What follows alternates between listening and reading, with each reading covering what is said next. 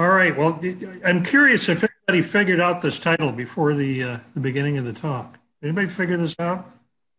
I was guessing. And your No. guess what? Your guess was what? North side of Lake Huron. Yes, you're right. But anyway, we'll get into it. Next slide, Barb.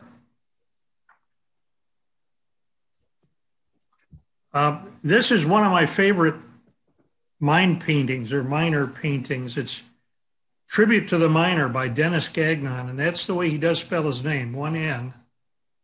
Len and I first encountered this painting. It was hanging over the fireplace of Ed and Cherry Hunter and Victor. And it was a gift to them from Tom Morrison. I don't know if that name rings a bell with any of you. He's the author of Hard Rock Gold, rather. And he spent some time mining, I believe, at the Ajax mine in Victor, which is part of his story in that book, Hard Rock Gold. And he went on to, he's a Camborne graduate, by the way.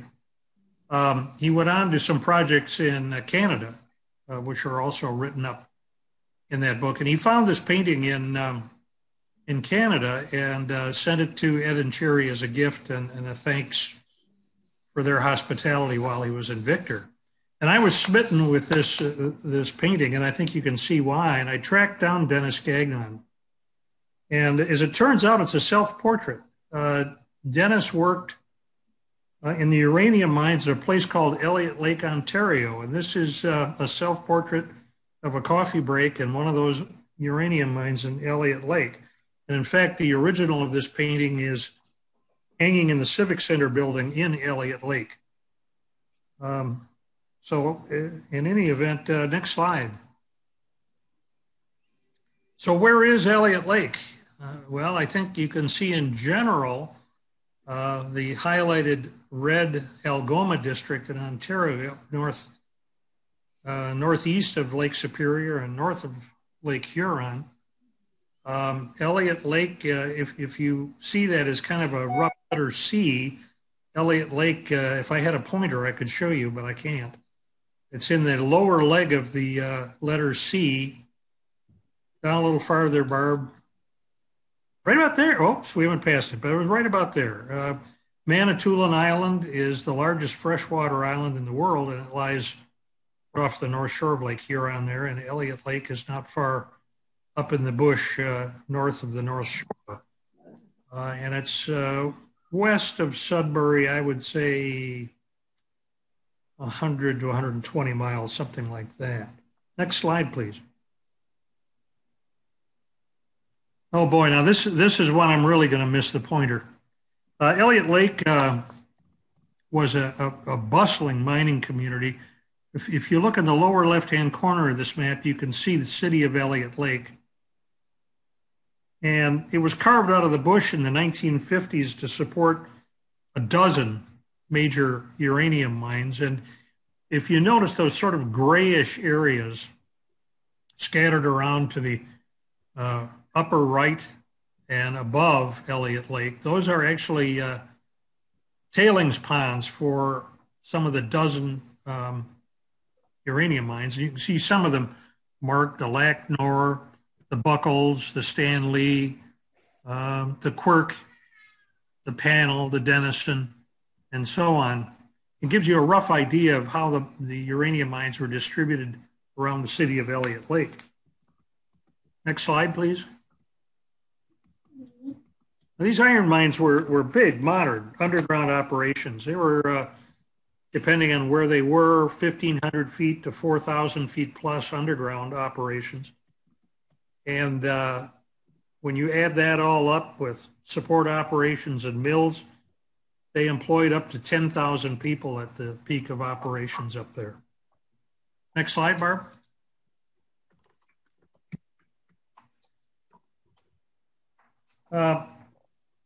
This will give you a general idea of what happened up there. The primary production was from 56 to 96. The first full year of production was 58, 200 million. The peak was 2 years later, 10 mines in operation producing 500 million.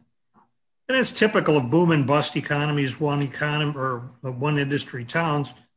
It's up and down. In 1962, the United States canceled all of its contracts for uranium for the strategic stockpiles. And in 95, the death blow came when Ontario Hydro refused to renew their contracts for nuclear fuels. There's still uranium ore up there, but the supply contracts just dried up.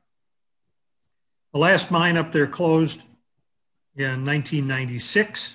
It was the Rio Algom Stan Lee mine. And over this period of 56 to 96, there was a total of 106 million plus tons of ore mined out of these 12 mines up there. Now, let's go to the next slide. When you've got this kind of industry and it's in the bush, you need to provide housing and services for the people that are going to work there. And as I mentioned, there were 10,000 people working in the mines and mills. So they basically carved a modern community out of the bush to support it.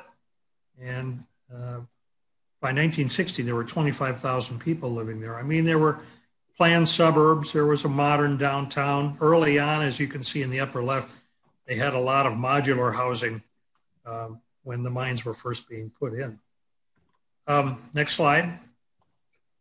But 1996, bust. And you can see there was some black humor associated with that. And I've got an asterisk by the word bust there because Elliott Lake is still there and it has no mines, no operating mines, but they are in the process of reinventing it as a retirement and vacation community. The fishing up there is very good, lots of lakes. The highway connections are good. So it's had some modest success as a retirement and sportsman's community. But having said all this, little did I know that when I first encountered the Gagnon painting, tribute to a miner that I liked so much, that I'd actually be doing work, professional work for the last big uranium player up there, that I would visit Elliott Lake multiple times, and that Lynn and I would both get the opportunity to go underground at the last operating mine, the Stan Lee, just weeks before it closed. But I'll talk about that a little bit more later if we have time. If not, don't worry about it. But the whole Elliott Lake story is much more detailed and colorful than we have for tonight. And I'll give you some links and resources later, or maybe put them online if you'd care to dig into it a little deeper. But for now, though, I haven't said much about a persistent prospector or a little man in a big hurry or a big Z. So I'll focus on that part of the story for the remainder of the talk. It's important stuff because it's the very first chapter of this entire story. Let's go to the next slide, Barb. This is Frank Jubin. He was born to French immigrants in San Francisco in 1911, but he was raised in Canada by a war-widowed mother. And he had candidly a very hard-scrabble youth in the Vancouver area of British Columbia.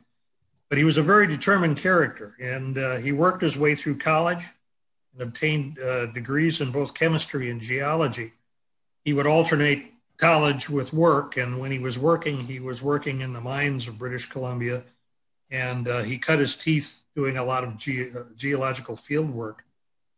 After graduation, he joined Pioneer Gold Mines, and he worked all up and down Canada's Pacific coast, evaluating prospects and properties and negotiating options for Pioneer. He gained a reputation for being a smart, thorough, and honest field worker. And above all, he was a very persistent guy. He was like a dog with a bone.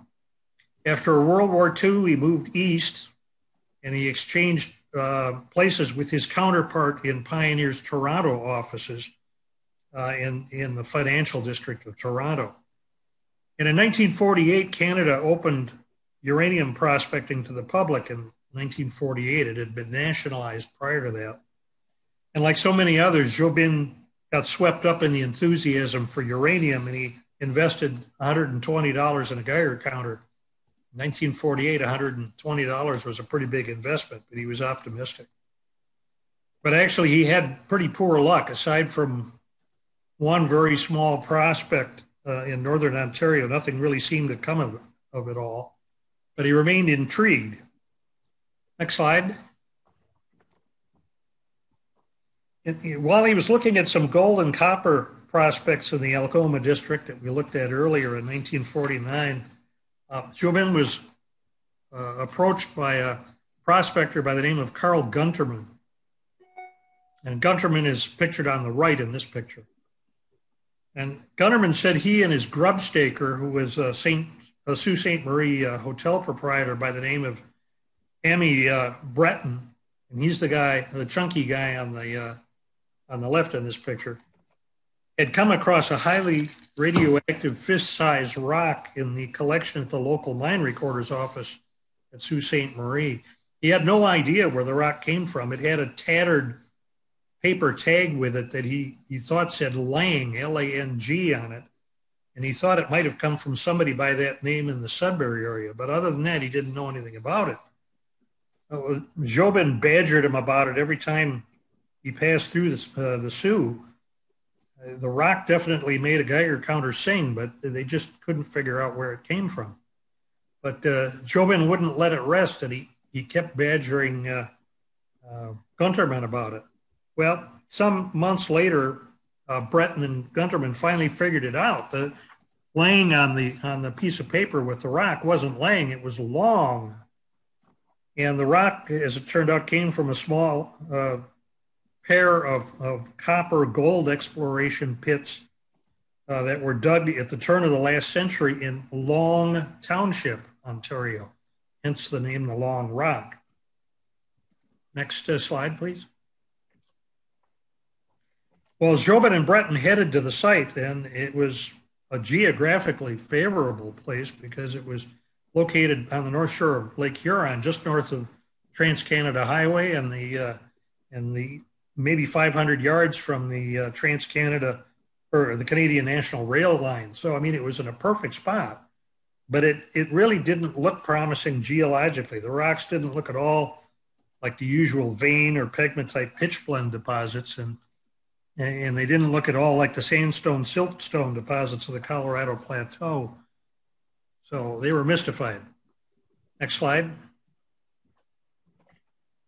What they saw was a rusty Proterozoic age quartz cobble conglomerate of a pretty well-known Mississauga formation, locally known as the Matinenda conglomerate.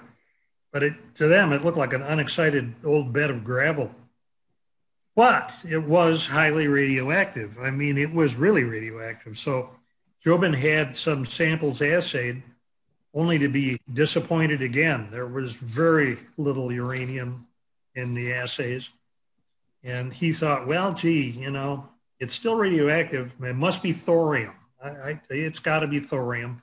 But at the time, there was no market for thorium. So he said, I better have it checked for thorium. Well, it came back low in thorium, too. So he was perplexed, but it just didn't look like it was going anywhere. And being a practical man, he decided to return to Toronto and routine work for a Pioneer, or as he put it, I got to put food on the table. Next slide. Well, Jobin worked out of the same Toronto office building as this guy, Joe Hirshhorn.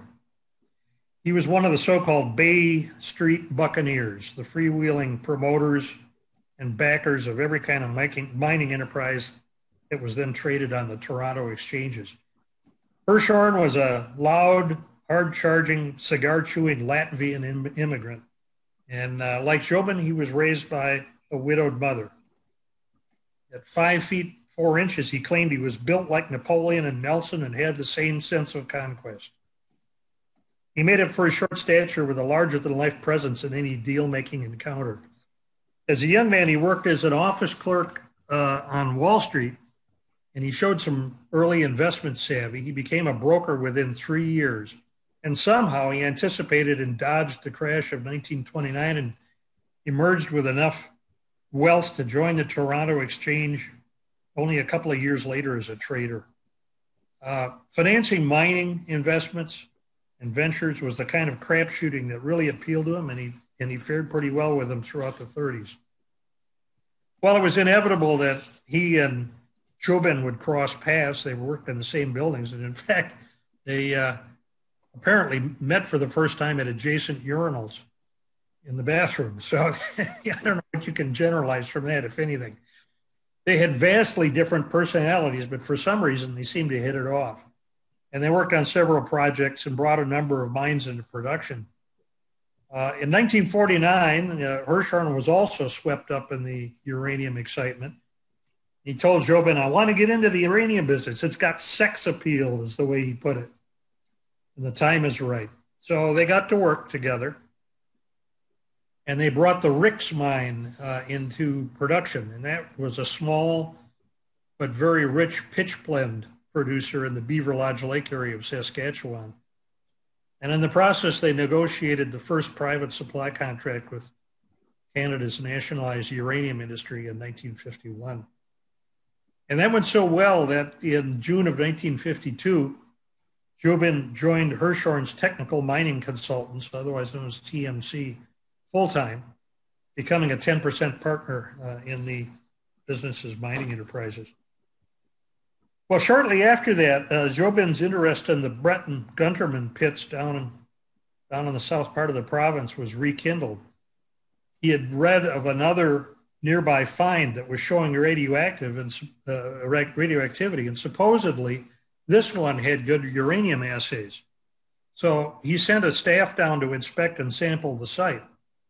Well, they telephoned back that the exposure was small and only very weakly radioactive, generally unimpressive. And it looked like another wild goose chase.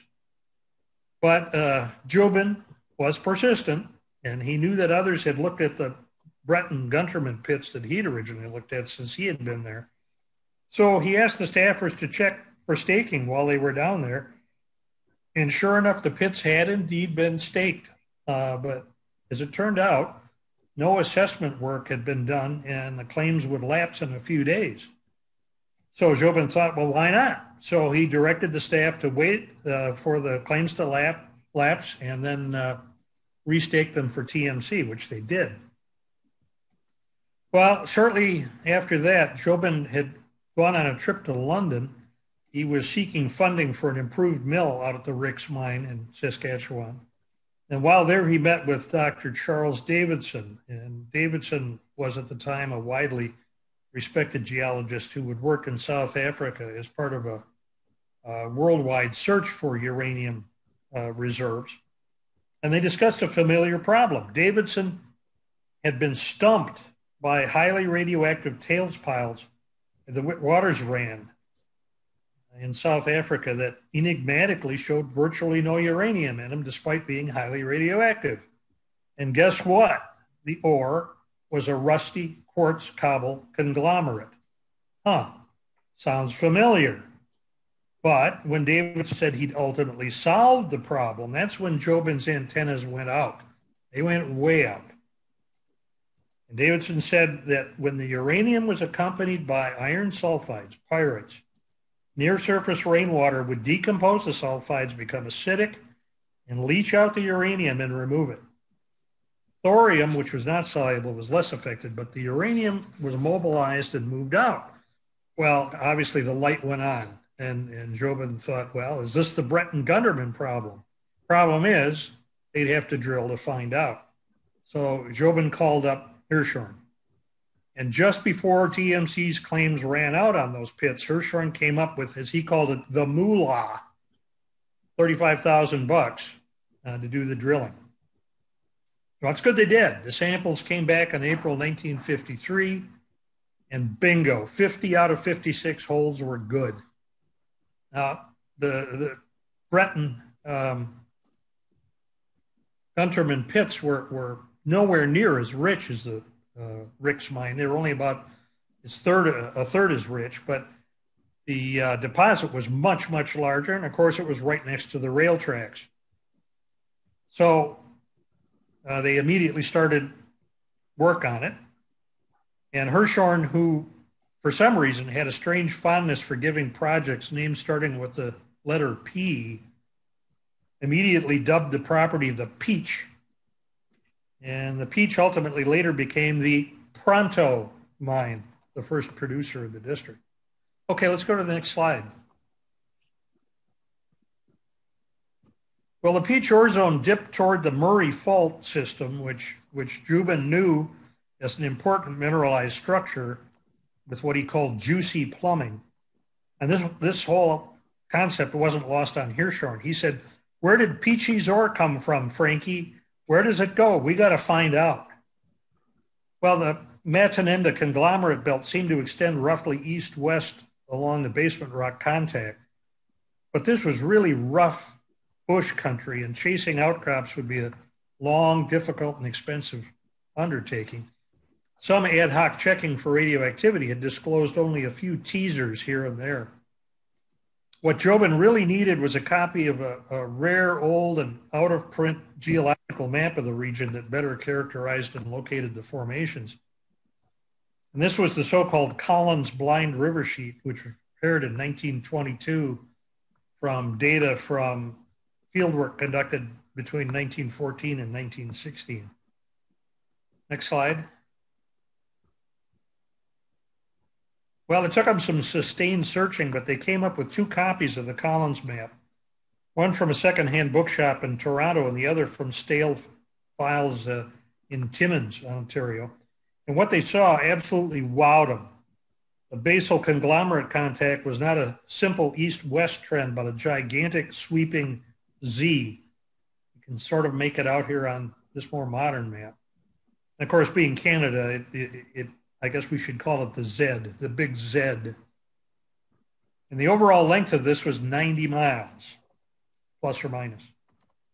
Well, of course, the enormity of the challenge ahead was both immediately obvious and stunning. Even Hirschhorn was taken aback by it. But Jobin was confident and very bullish, and he said, well, you know, Joe, you could develop the Peach and settle for $1 million, or we could think big and you could maybe make 50 million.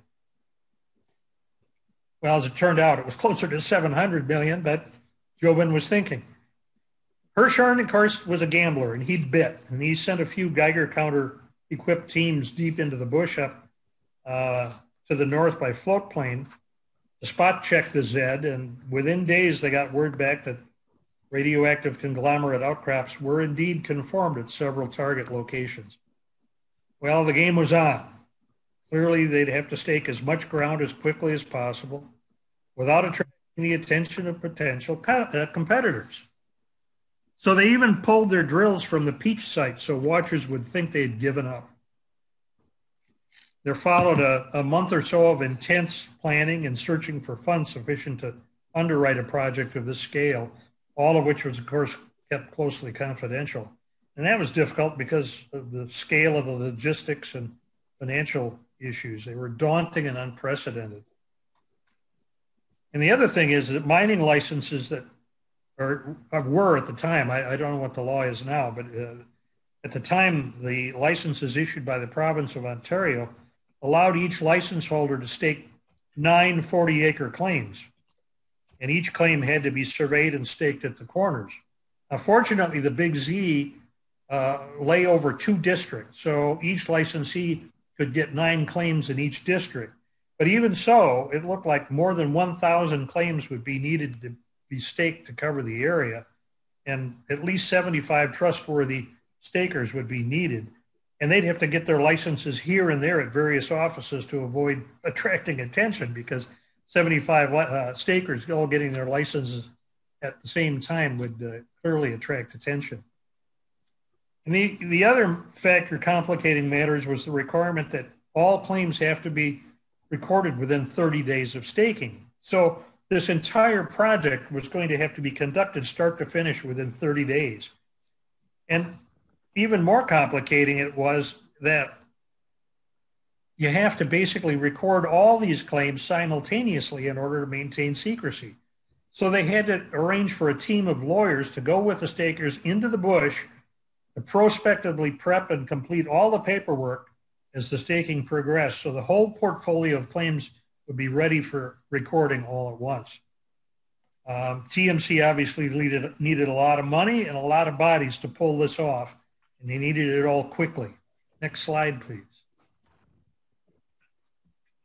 Well, Hirshhorn had helped finance the successful Preston East Dome gold mine in the South Porcupine district, some 250 miles northeast of the Big Z, and he remained on its board of directors. He and Frank Jobin decided to take Preston's general manager, Bill Bauk, into their confidence. In this photo, Bill Bauk is the gentleman on the far right. Next to him, to the left, is Frank Jobin. I don't know who the third fellow to the left is, and of course that's Joe Hirshhorn on the far left.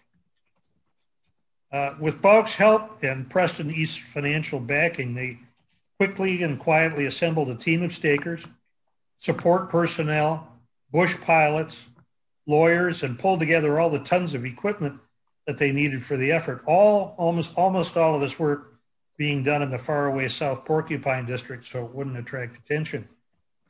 And this crew, numbering over 100, was to be surreptitiously backdoored into the bush from the north by bush plane, rather than from the closer, more accessible, but much more visible north shore of Lake Huron.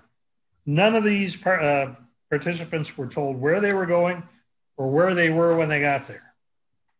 Next slide. The campaign started on May 27th of 1953. 1,400 claims covering 56,000 acres were staked substantially in secret by July 9th. And all of the claims were recorded 2 days later. This effort was absolutely unprecedented in Canadian mining history. Although it was a blitz campaign, the quality of the work was underscored by the total absence of later claim challenges. When the news got out, of course, the rush was on. Within months, the entire region was staked, some 8,000 additional claims. As it turned out, TMC had missed some of the good ones, but nonetheless, their efforts secured most of the key properties. Hirshhorn and Jobin formed a joint venture called Algoma Uranium Group to hold and develop TMC's claims. But a paperwork mix-up, and this is so typical, you'll encounter this numerous times in mining history. A paperwork mix-up resulted in the entity being chartered as the Algom Uranium Group, but the name Algom was retained. The Pronto mine, the old Peach, was quickly put into production at the site of the original discovery, and work was started on several other mines closer to what became Elliott Lake. Within 2 years, Hirshhorn had realized $60 million on the project, and Jobin $5 million, all from the Big Z. When the Soviet Union exploded its first H-bomb on August 29, 1953, uranium demand soared. Algom sought and obtained a major capital infusion from Rio Tinto to develop 8 mines, which ultimately accounted for more than 60% of the Big Z's reserve. The resulting venture became known as Rio Algom Group. Now, as mentioned earlier, a total of 12 Big Z mines were fully developed within 5 years, and Elliott Lake became a thriving modern community deep in the bush. And at the end of the day, those 12 mines ultimately generated $30 billion with a B dollars of new money. Next slide. Both Hirshhorn and Jobin continued to prosper, both making important philanthropic contributions to the community of Elliott Lake, including bankrolling the construction of a civic center, which they decided wouldn't be named after either of them, but for the original Big Z map maker, Collins. And Lynn and I have had the pleasure of eating dinner with the mayor of Elliott Lake in that civic center. Hirshhorn ultimately steered away from mining investments, and he concentrated more on his collection of 5,600 pieces of paintings and sculptures emphasizing American moderns. Ultimately, he retired to a villa on the French Riviera. He donated his art collection to the United States and built the Hirshhorn Gallery and Sculpture Garden on the National Mall in Washington to house it. And you see that up in the upper right of this slide. And I don't know if any of you have been to that museum, but it is a prominent feature of the National Mall in Washington. Next slide, please. Little Man in a Big Hurry. This biography is by his daughter. I have not read it, but I understand it's a good read, and I commend it to any of you that are interested in more detail on this story. It does look intriguing. Next slide. Frank Jobin ultimately retired to a gentleman's farm, he called it, northwest of Toronto. But he was a bug on a hot stove. He couldn't sit still. So he continued post-retirement for an additional 20 years as a private consultant on mining projects of various types around the world. And then he ultimately became involved with a UN program to assist developing nations with inventorying their mineral resources. Now, he claimed as part of his program with the UN, he found 5 discoveries of the same magnitude as the Big Z. Next slide. This autobiography of Frank Jobin, Not for Gold Alone, is a heck of a book. I have read it, and I highly commend it. It's full of interesting tales. To give you some sense of his storytelling, the very first chapter or the very first paragraphs of the book relate an account of his being shot by muggers in Fresno, California. So the stories go on from there. Next slide. I'll post this to Facebook either later tonight or tomorrow.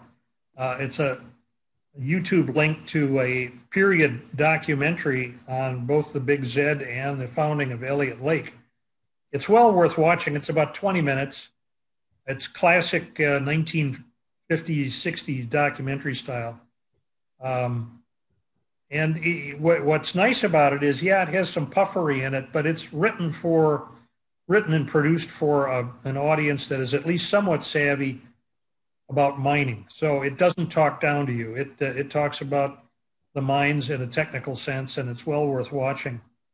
And I'll be glad to post this link. And also one other little surprise, if anybody recognizes the name Stompin' Tom, there will be an extra little perk on what I post on the Facebook. All right, can folks see this? Yes.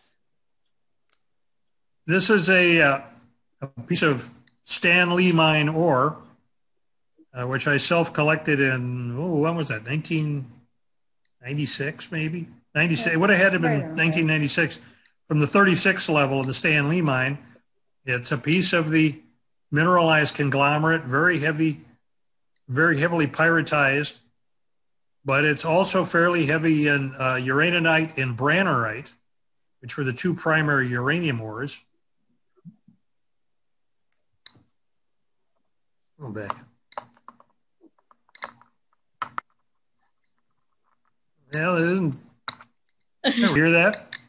You hear the counter clicking? Yep. There it is. That's the stuff. I am done. Any questions or comments? Thank you, Mark. That was good. A little different. And no, Johnny, we didn't retire to Elliott Lake. That's what I could never figure out, how they were going to get people to retire there. Pat's cousin had an old family cottage down at Algoma, and we went up through Elliott Lake a couple of times, and just an amazing thing to see all the development way up there, you know. Yeah. Well, that's just it. The retirement pitch was that there was a lot of cheap housing there. You could afford to retire there. Yeah. If you wanted to fish, there's a lot of fishing. Yeah, right. You know, most of these mines were big room and pillar operations. under big lakes, but they were astonishingly dry. The mines were just astonishingly dry. The rock is very tight. We do have the keys to the panel mine. Of course, the mine doesn't exist anymore, but we do have the keys. When they shut the mine down, they sent me this batch of souvenirs, which is the most incredible, bizarre stuff that they just basically salvaged from the mine. So I have a bunch of relics from these mines. I guess you could call them relics. They're not particularly worth anything, but there they are. Interesting. We've got a bunch of them. Yeah. The one that I kind of like, it says danger unventilated area. I've been tempted to put over certain doors in our house. Order his man cave. How did they process the uranium in the mills? It's a good question. It's an acid leach process. If you're interested, Johnny, I could send you a flow sheet. It's an acid leach process, and then a flocculation process, which ultimately ends up with yellow cake. The yellow cake would go through your typical dryers, and be scraped off the dryers and put into drums that are a little smaller than 55-gallon drums, and then shipped off for processing. The yellow cake itself is not particularly radioactive. It's only when they process it into uranium fuel pellets that it becomes fairly radioactive.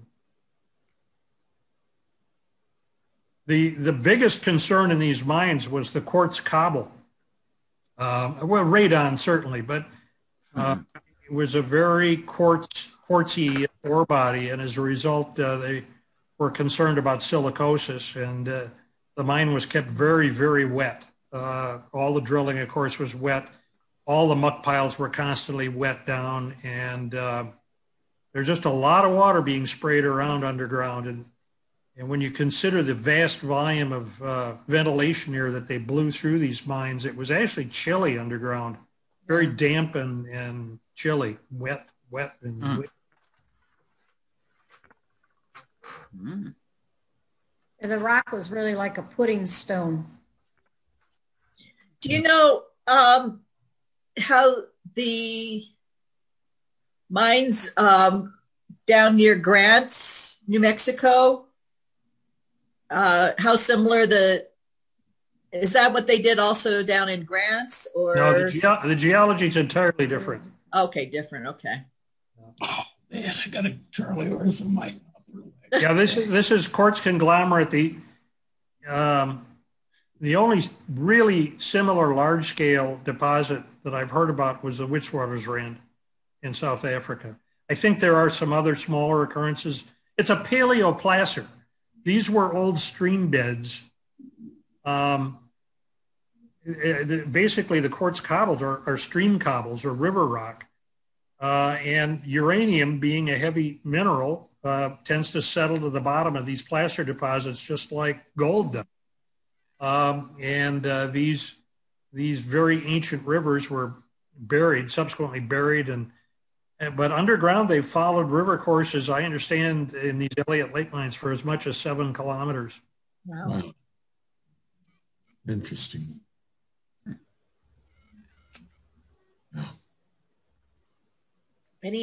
Great presentation, Mark. That's really an interesting place to see, and not too many people that I've ever run into have been in the mines like you have. We were lucky. We got lucky.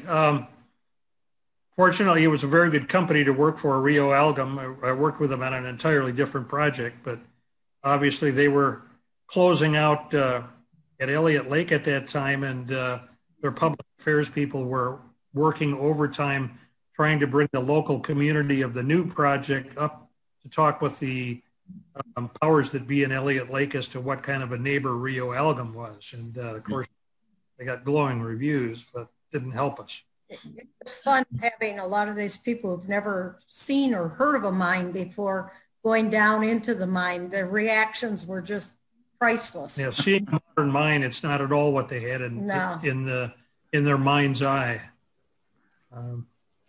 And basically, walking into the offices, you could eat off the floor, and very, very sanitary. Even the dry was spotless.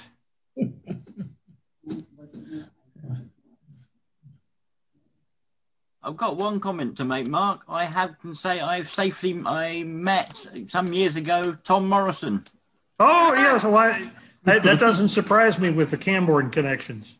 And he waltzed into our office. He's written a couple of what we would call standard texts. It's called Cornwall's Central Mines, and they're effectively a history of the mines around Camborne Woodruff. And his book is quoted by everybody as being, the book on the subject. And then lo and behold, one day he waltzes into the mine office, and he come to meet one of my colleagues who'd been in his year at the School of Mines. So he come to sort of check him out. And while he was there, someone said, well, you've written the book. While you're there, have a look at Keith's mine models. And he was like, and I can just remember there was a guy in a tweed jacket with what we call corduroy trousers. He had leather patches on his elbows and everything like that. And he just stood there and he was gobsmacked. He said, I've never seen anything like it. But it was it was, but the stories, the things he'd done and the places he'd been, he was like one of those, you could just sit and listen for hours and hours, of the sort of stuff he'd done. Well, if you haven't read Hard Rock Gold, and this goes for all of you, if you haven't read Hard Rock Gold by Tom Morrison, pick it up. It's the storytelling is terrific. Cherry Hunter illustrated it. And the illustrations in it are by Cherry Hunter, by the way. Okay. Right, I should write that down so I can go looking for it. Right. He did actually apply to be Professor of Mining at Camborne.